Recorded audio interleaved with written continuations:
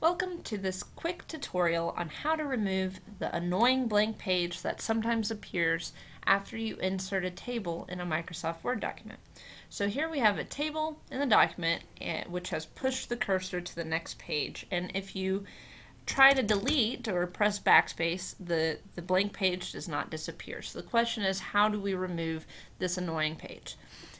What you do is you go to the toolbar where you have the paragraph symbol, click that. It's going to show you the markup of the page. If I zoom in real close, you can see that now we have a paragraph symbol here where the cursor is.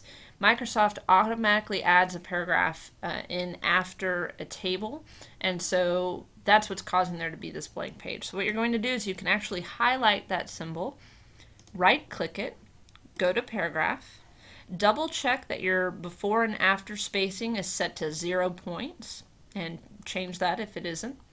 Then go to line spacing and change it from single to exactly 1 point. You're going to change that to 1 point.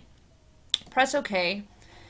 The paragraph symbol then gets tucked here behind the table, and if we zoom out, you have your one-page document, just like you wanted it. You can also click the paragraph symbol again to remove the markup view, and there you have it. That's how you get rid of the blank page that nobody wants.